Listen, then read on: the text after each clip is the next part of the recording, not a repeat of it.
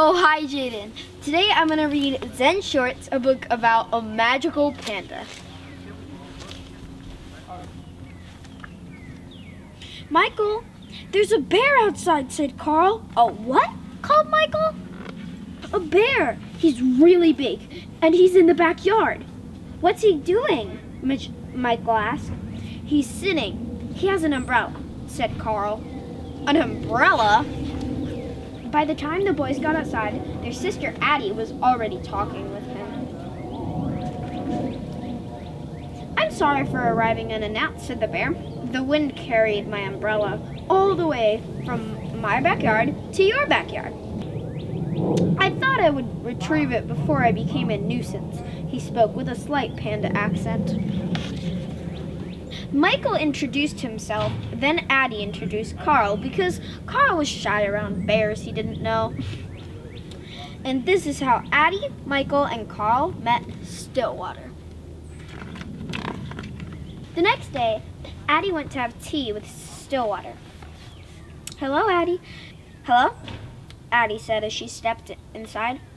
Come in, come in, a faraway voice called. Then she heard the voice say, oh yes, come out, come out. Stillwater was still in the backyard. He was in his tent. This is a birthday present from my Uncle Rye, Stillwater said. He always gives presents on his birthday to celebrate the day he was born. I like it so much that I'm not staying in my house right now. Stillwater invited Addie to sit with him. You brought me some cake, said Stillwater. That was very nice of you. It is your birthday, he asked. No, said Addie. It's not mine either, said Stillwater, but let me give you a gift for my uncle's birthday. I will tell you a story. Uncle Rye and the Moon. My Uncle Rye lived alone in a small house up in the hills. He didn't own many things. He lived a simple life.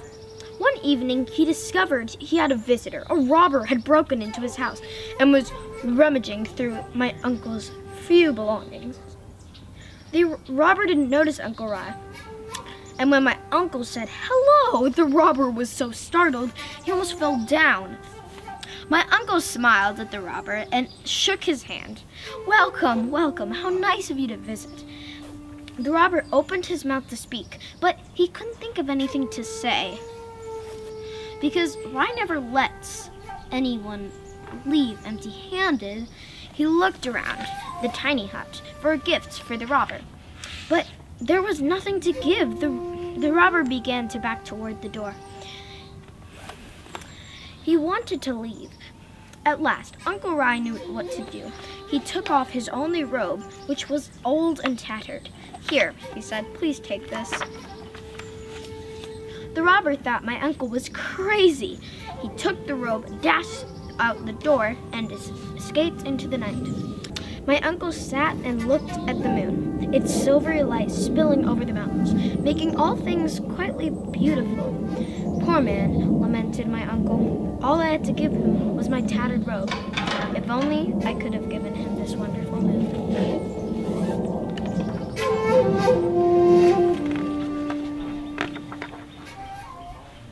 Your uncle sounds nice, said Addie.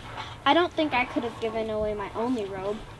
I know how that is, said Stillwater, but there's always the moon. That was a good story, said Addie. Thank you, Stillwater, said Stillwater. And this is a good cake. Thanks, said Addie. I made it myself.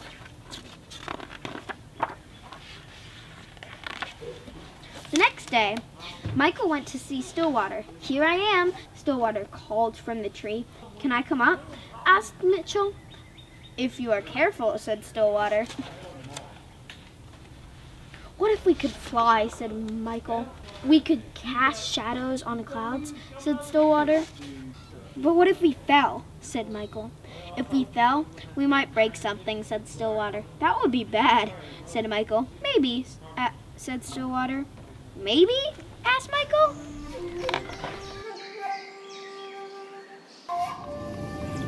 The farmer's luck. There was once an old farmer who had worked on his crops for many years. One day, His horse ran away. Upon hearing the news, his neighbors came to visit. "Such bad luck," they said sympathetically. "Maybe," the farmer replied. The next morning, the horse returned, bringing with it 2 other wild horses. "Such good luck," the neighbors exclaimed. "Maybe, replied the farmer.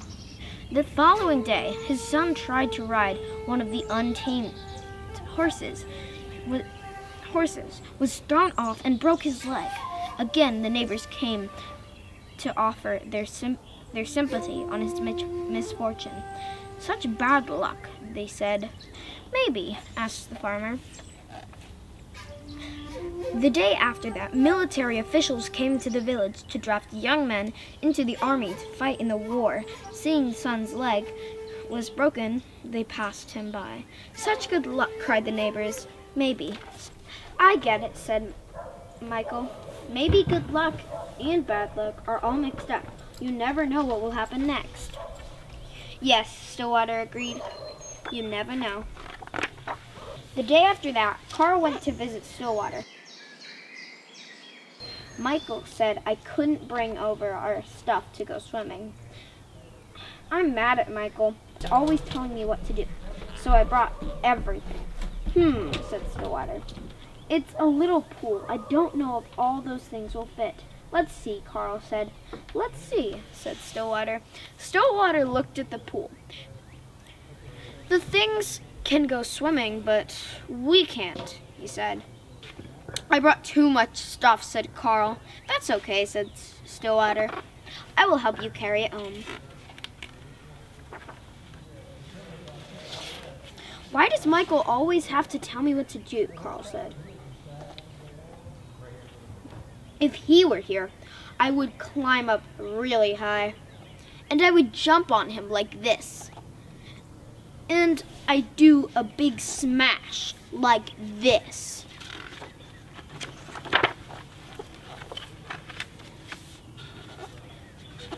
Later, Carl and Stillwater had tea. "Carl," said Stillwater, "you spent the whole day being angry at Michael.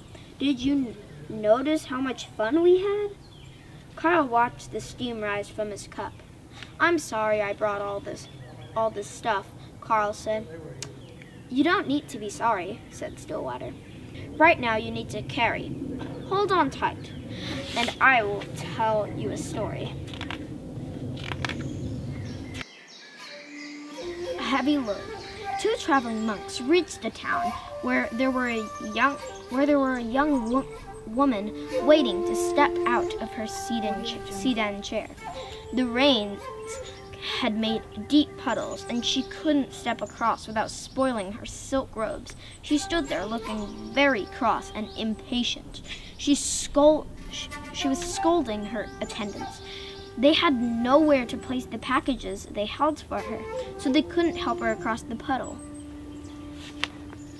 The younger monk noticed the woman, said nothing, and walked by. The older monk quickly picked her up and put her on his back, transported her across the water, and put her down on the other side. She didn't thank the older monk, but she just shoved him out of the way and departed.